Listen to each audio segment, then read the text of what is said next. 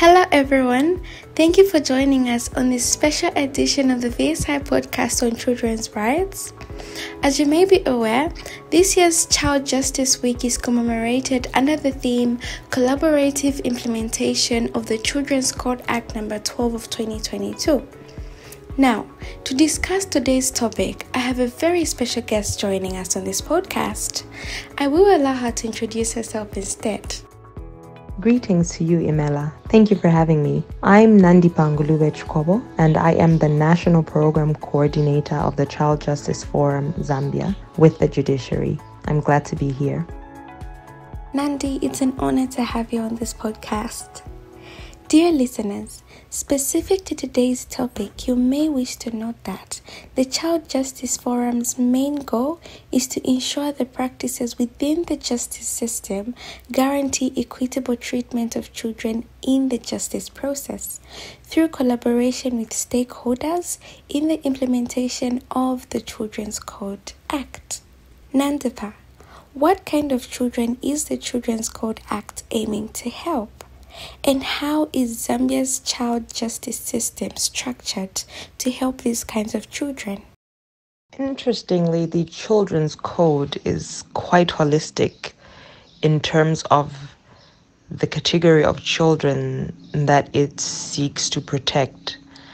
What we see is, rather than focus on a specific target group, the Children's Code has actually catered for the protection of vulnerable children holistically. So children without parental care, for instance, victims of violence, abuse, and neglect, children who are living on the streets.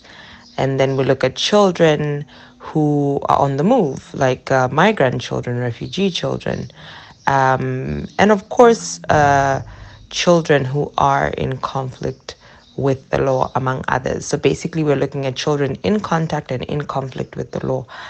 And our child justice system is designed in such a way that there are several stakeholders, different institutions, be it government, quasi-government, non-governmental institutions, all working to address the welfare and protection of a child. And these institutions' mandates may vary, but the comforting thing is that there is an institution to deal with different aspects and different spheres of a child as provided for by the Children's Code Act. I'm aware that there are several programs undertaken by the CJF for the welfare of the children, and that pre-child diversion is now provided for under the Children's Code Act. Can you please explain this to us? Yes, Imela, quite correct. There are several programs that CJF has been undertaking from its inception, and pre-trial diversion is one of those programs currently that we are giving such priority to in terms of implementation, in terms of capacity building. And this is because pre-trial diversion really is an intervention that is absolutely necessary for our children in Zambia, and really for the country as a whole, because of its immense benefits towards what sort of children the country has, or rather what sort of adults will emanate from the children that we have currently. So pre-trial diversion is an intervention where, instead of a child going through the criminal justice process when they have come into conflict with the law or alleged to have come into conflict with the law, they are dealt with through other mechanisms for their rehabilitation, for their adequate transformation, and for their integration into their communities. What do I mean by that? Simply put, instead of a child who has committed an offense being charged by the police and then proceeding to being indicted by the National Prosecution Authority and then proceeding to trial in a court of law, this child, at the earliest point of contact with the justice system, which is mostly with the law enforcement agencies, so that would be the Zambia Police or the Drug Enforcement Commission or the wildlife agency, depending on what offense really has been allegedly committed by this child. So at the earliest point of contact, the institutions that are mandated with charging of offenses would instead deal with this child. First of all, assess the criteria or the circumstances of the case, considering this person is a child, which is any person that is 18 years and below, but of course within the age of criminal responsibility, which would be between 12 and 18. So they assess the circumstances of the case, and if it is determined that it's a case that is suitable for diversion, having met the criteria, then this child is then handed over to the social welfare department. And let's make mention that because at the point of contact with the police, a social welfare officer or a child welfare inspector should have been contacted by the law enforcement agency that has this child. So then the social welfare department will undertake an in-depth assessment of the circumstances of the case, the offense that has been committed, the circumstances of this child's life, home, school, community, whatever the case may be. An in-depth assessment ought to be conducted in order for the social welfare department to ascertain what sort of diversion measure should be given to this child, what sort of institution will be the best to take this child in for rehabilitation. And I mean, the measures will range from rehabilitative measures to restorative measures. So also with that, the social welfare department will need to assess and see if what sort of measure this child should be availed to. Ultimately, the goal of assessment is to ensure that the correct measure is given to this child so that the root cause of the offending behavior is actually addressed. So if it is that this child's offense is as a result of a broken home, you know, a toxic environment that they come from within their home, then restorative measures should probably be the best, alongside, of course, counseling. But the families would need to be brought together, so there may be need for a family conferencing. And if it is a drug problem, alcohol, substance abuse, that too would need to be established so that the rehabilitation in a case where, for instance, the child is actually addicted to whatever substance they're abusing, the medical personnel will also need to be involved. So this child will also need to be availed to a health facility to try and detoxify and take this substance out of the system as this child undergoes intense counseling. And because reintegration is an important part of diversion, all of the stakeholders, especially at community level within the family, would need to be involved through the process so that when the child is is done with the process of rehabilitation, they then can be reintegrated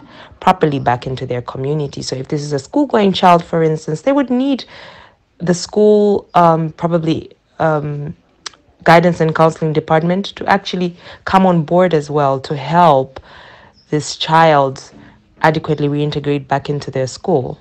So its diversion is truly an important intervention.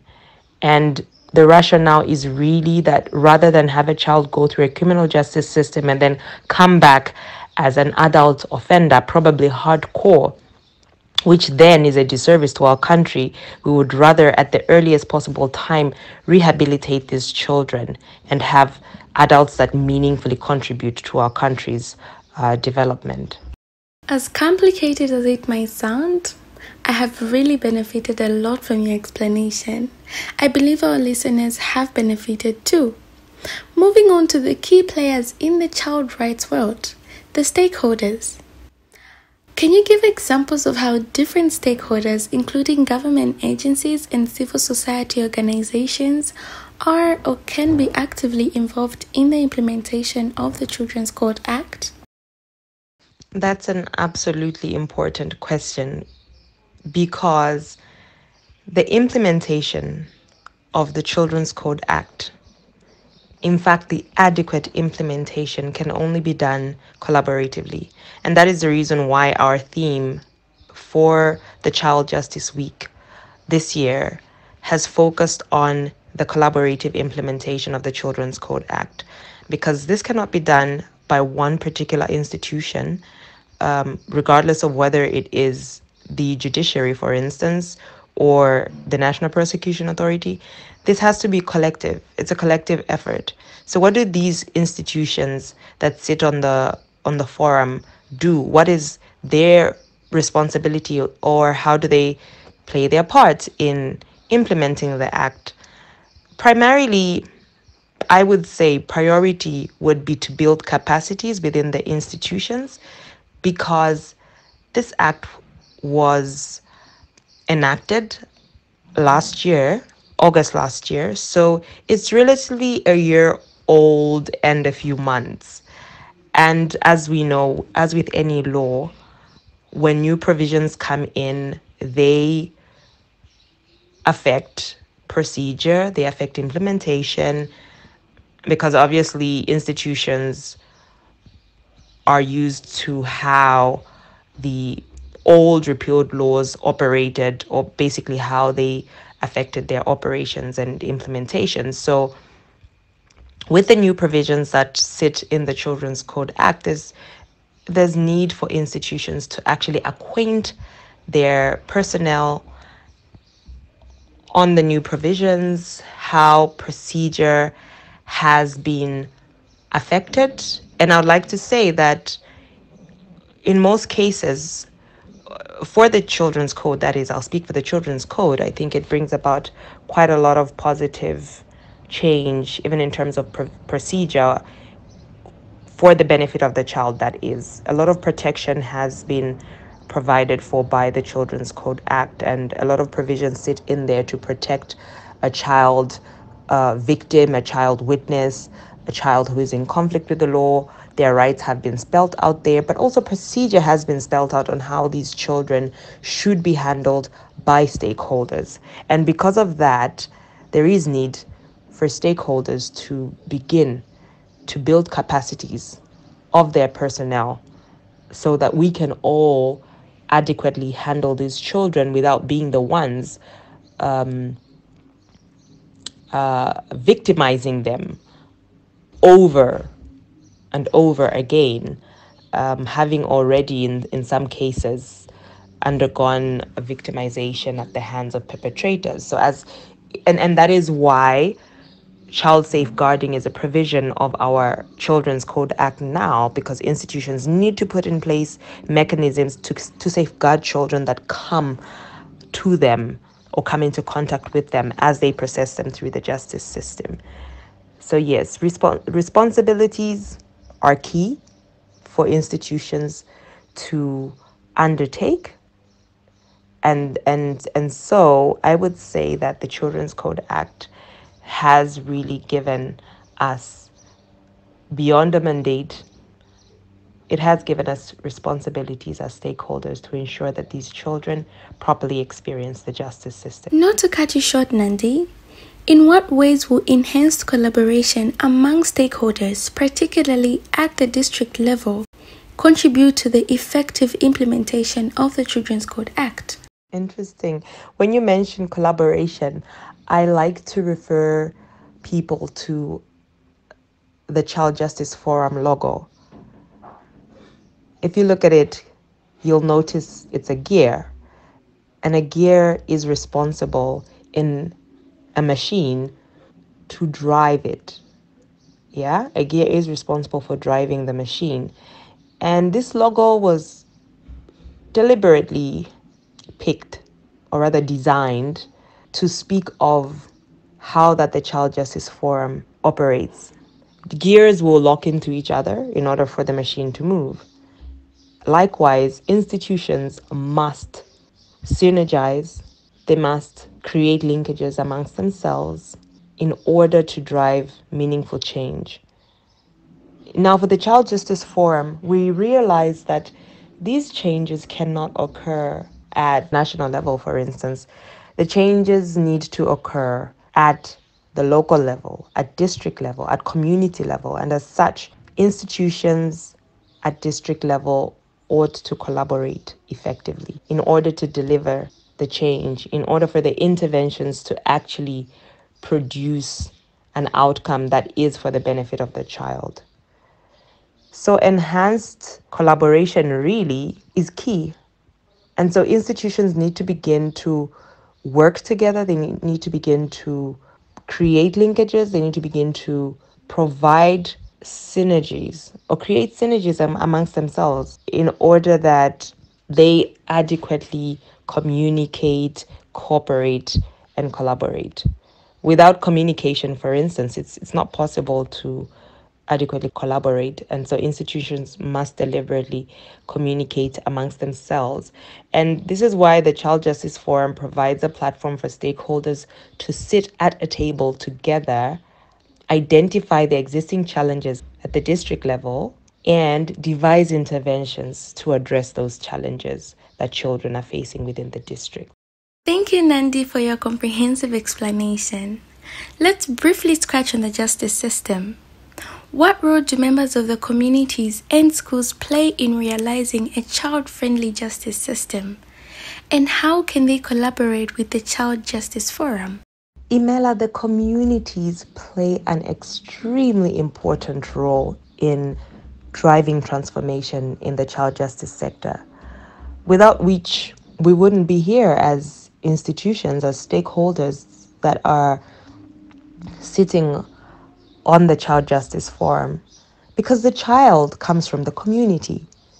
If anything, the community should be the biggest stakeholder, playing their part in ensuring that the child experiences the child justice system in a manner that is for their benefit, in a manner that helps them, that creates a holistic environment for them to thrive. So the schools, the churches, the community at large, they need to be a part of the interventions that we devise as a forum. In fact, we cannot implement these interventions without the community playing an important role. And this is why we are focusing on community-based interventions. So even for the rehabilitation of a child and intervention, we are focusing on the community to be the ones to take this child in, to be the ones to help with transforming and rehabilitating this child, because ultimately the child goes back to the community. The child lives with the community. And so they need to be there and coexist within their community. They also need to properly reintegrate back into their community. That way, this child does not carry with them a stigma of having been engaged in criminal vices, if at all it is a child in conflict with the law.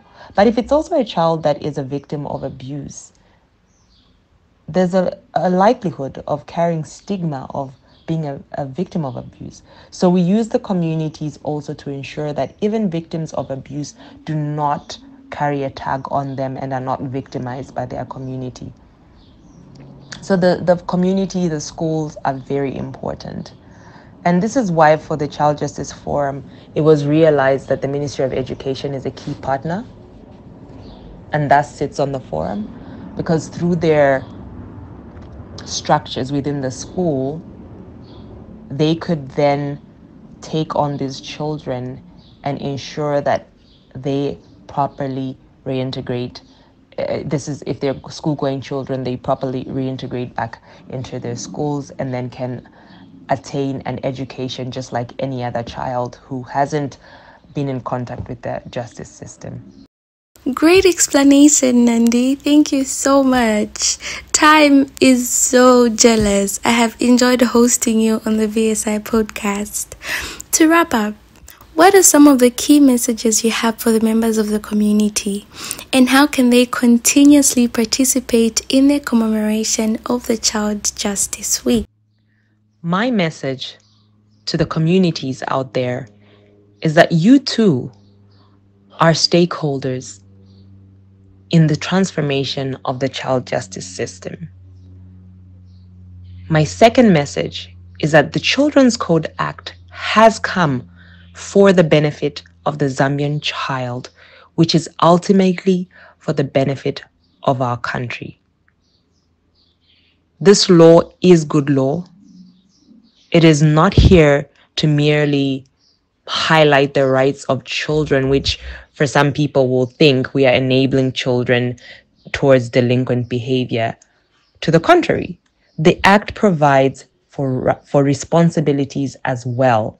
The responsibilities that a child has to his family, to his community, and to his nation at large. His responsibility towards preserving our cultural values. So this law is actually good law. It is there to ensure that our children are not traumatized by the justice system, which typically, even for an adult, can be quite traumatic. It provides safeguards for how us as stakeholders, as institutions dealing with children, handle these children to ensure that they do not undergo secondary victimization. Safeguards that we, stakeholders, are not the ones that are inflicting the pain on these children, but that we are professional in the way we deliver our services to these children. So my message to everyone really is to come on board and give the implementation of this code the support that it deserves. In your different capacities out there as community members, you too can join hands and help provide the mechanisms at community level to help these children rehabilitate, to help these children reform, to provide safety nets for children that have undergone abuse in different forms. But really, my message is that the Act deserves the support and deserves participation from each and every individual to ensure that it is adequately implemented. Thank you so much for having me here, Imela. I am delighted to share with the communities out there what the Child Justice Forum is really all about and how we are really just hoping that children can ultimately benefit from the services that the different stakeholders that sit on the forum provide, and also benefit from the community structures that have been created to help rehabilitate children and reintegrate children into their communities and families. Thank you so much. Thank you. There you have it, dear listeners. I was joined by Nandipha Ngulube from the Child Justice Forum. Thank you for listening to the VSI podcast on children's rights. Remember, this podcast isn't just about information, it's also about inspiration and action.